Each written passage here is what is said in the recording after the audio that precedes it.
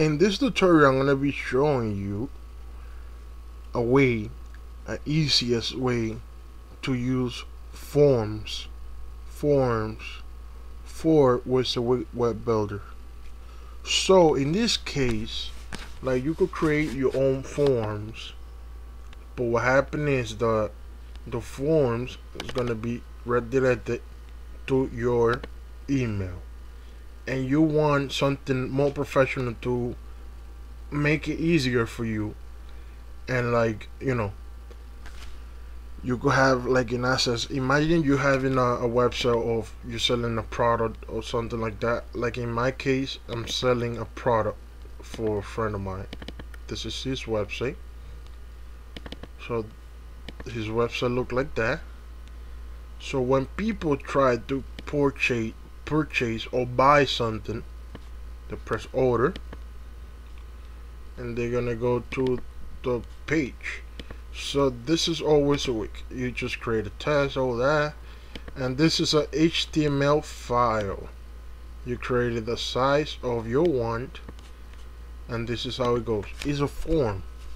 You could create different form, but what I like from this form, I'm sorry guys, I'm a little sick. So this, I call it Jotform. One of the best platform to create forms. So this is how it looks. I created the name thing, the email, the phone, birthday, sex, shipping address, and then the product. This is how it looks. So they could, by pressing 2 or 3, is gonna multiply, plus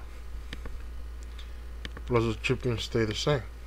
But this is a whole thing that you could use your mobile app for this. So this is the dashboard or the Wysiwyg. Alright, let me try to anyway, my forms. That's how it looks once you create an account.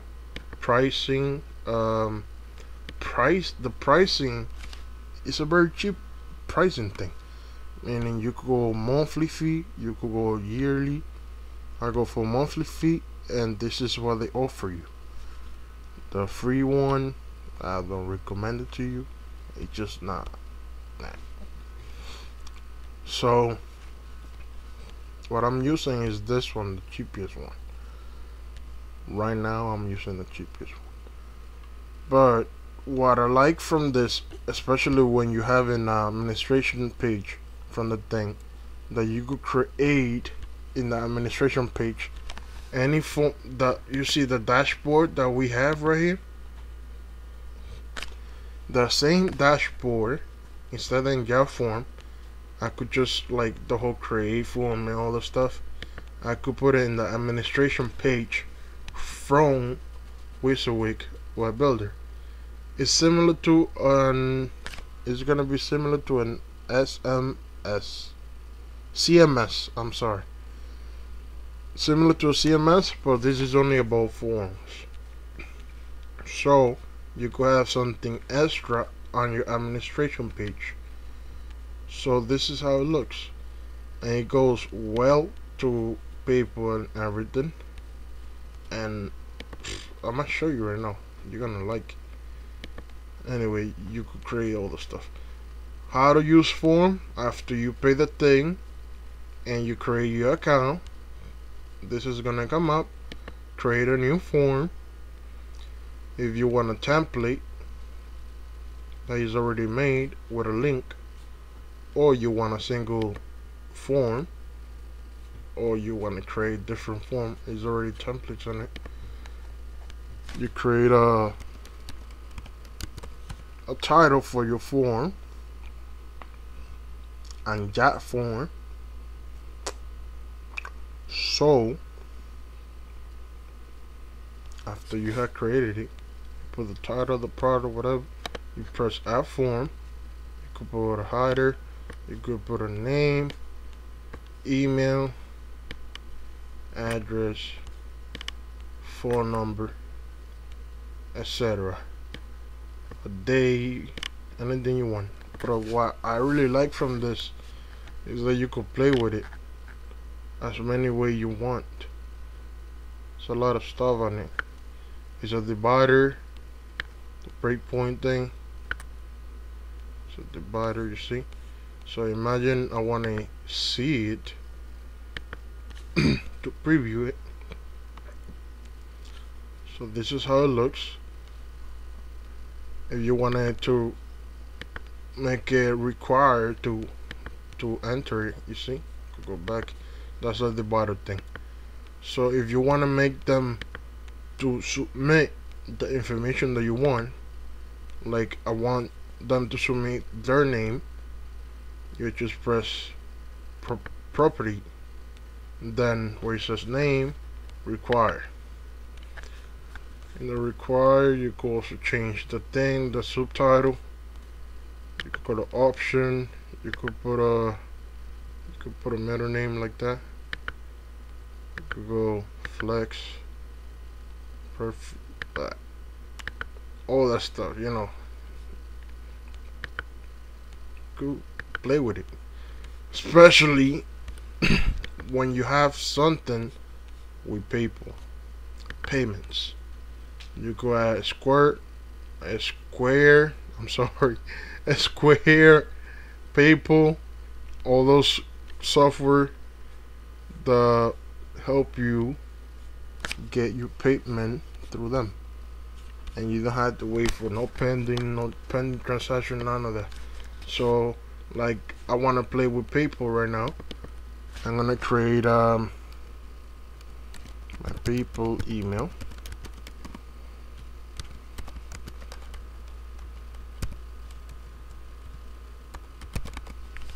Right, selling product.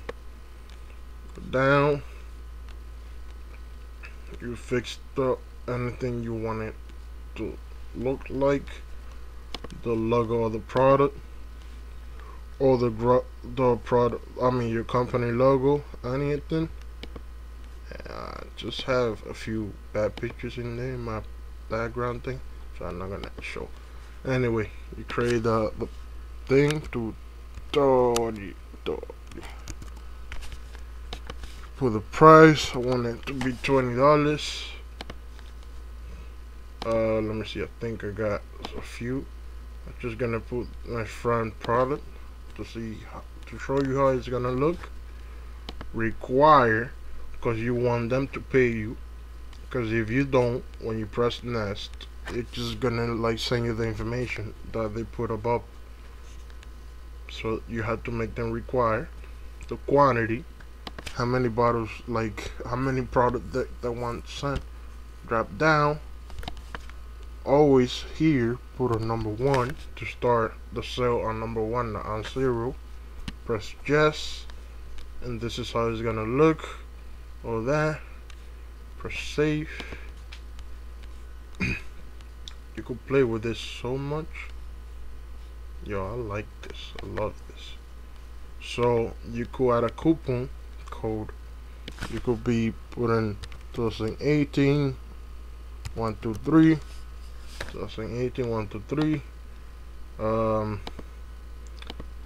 want it to be not a discount percentage, or you could just put a thing. I'm gonna put $5 less, $5 discount, shipping total $10, and global stuff, you know. So that's a coupon code, shipping thing.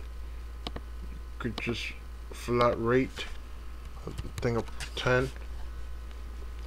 Tax, if you want to put tax on it, you could go ahead for it, and that's how it's gonna look. So what I'm gonna do is I'm gonna put this in the bottom right here, right, and where's the submit button. Oh my god, what it did.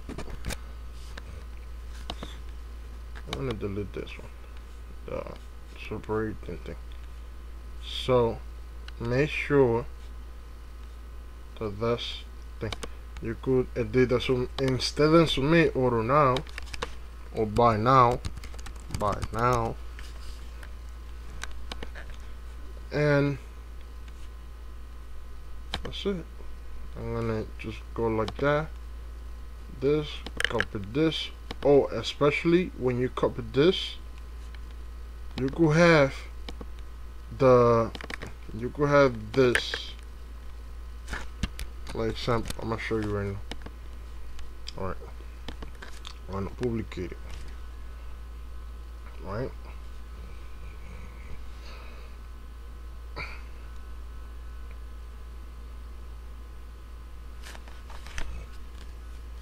So it's a feature that you don't have to go all the time to Wysiwyg and change the price or change the coupon code or change the form. I'm gonna show you why. Now, because I make this require, I'm gonna put this to be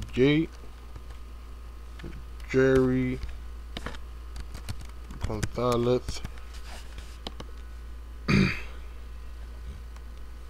and remember I put 20, shipping is gonna be 10, is gonna be 30. So the coupon code was 2018 123. Like it makes that 25 discount. You can make the whole form however you want. When you press buy now, what's gonna happen? It's gonna redirect you to where it says PayPal account.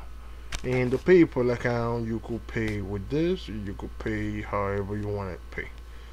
So pay with a debit card.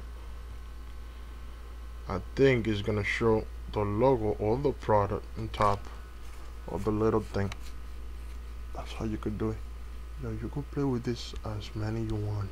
Look, this is so beautiful, my friend. So what I was trying to say with with this thing, I forgot to tell you that you could change it however you want it change it. So imagine I want to delete the name right now.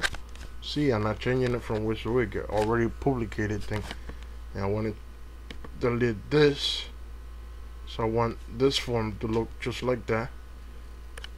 Right? Let me publicate and refresh the page. So you can see it got deleted from the form because you're using a direct code from the thing. So you could put whatever you want. You don't have to be like copying the code and pasting it in Wysiwyg. You just change it from the dashboard. Also, platform. It show you a WordPress platform, Dreamweaver platform, all the stuff. Yeah, that's what you like. So let's go back to this. If you got an Android or iPhone, just download Jotform, put your account, and this whole dashboard is gonna be on your phone. You make a sale, and your phone is gonna start vibrating or making a funny sound like an alarm, and that's how you're gonna know you make a sale. And yo, this is lit. So I'm gonna delete the tutorial from my thing. So imagine you got a sale, you got an inbox, and it's gonna show you the sale.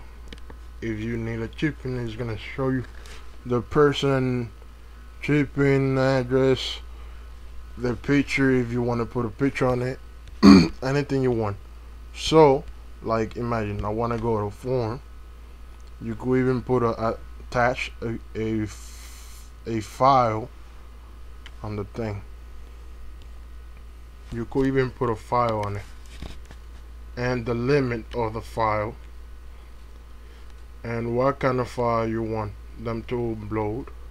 Everything, file uploader. See, you could set them up option. you could put what kind of file they could put on the gift. They could put how many kilobytes they could upload it from, or just like disable it and they could upload any kind of file, even a gigabyte. It depends the thing, how much space do you buy at the beginning of the thing. Even you come out from the thing, it's still gonna save. So remember, if you're gonna put the file, upload the thing, think before how many gigabytes you buy. Buy 10 gigabytes. So imagine one person come out of nowhere, put 1 gigabyte on it. It's gonna steal your storage thing. But luckily it's a monthly. So as many submission that I get, if I get 1,000 submission in a month, that's good, because then I'm gonna upgrade to 10,000 and then to this. And that's it for today, guys. I'm sorry for my broken English, like always, and just trying to talk English, man. Come on, you know, like anyway, guys, bye. So just subscribe, please. Make me that favor, subscribe. If I could make more videos, please, please, please, please, please, please, please, please, please, please.